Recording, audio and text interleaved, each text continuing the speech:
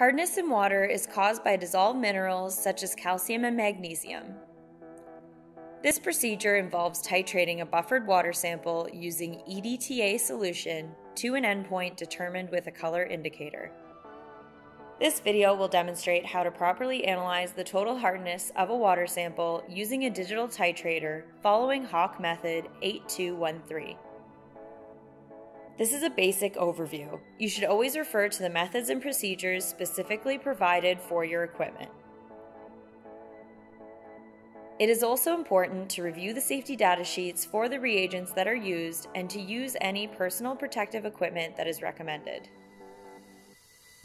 Collect your sample in clean glass or plastic bottles that have been acid rinsed.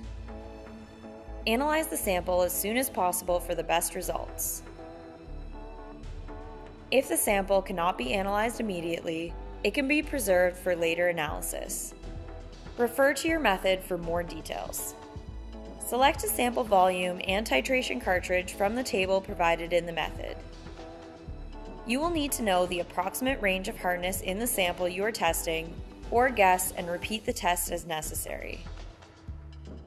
The digit multiplier will be what you multiply your result off the titrator by to obtain the true concentration. Assemble the digital titrator following the instructions provided. To prime the delivery tube, hold the titrator tip up and eject the air and a few drops of the titrant out into a waste beaker. Reset the counter to 0 and clean the tip. Use a graduated cylinder to measure the sample volume given in the table. If the sample volume given in the table is less than 100 milliliters, top the cylinder up to 100 milliliters with deionized water. Pour the sample into an Erlenmeyer flask and add a stir bar. Place on a stir plate and begin stirring the sample. Add 2 milliliters of hardness 1 buffer solution to the sample.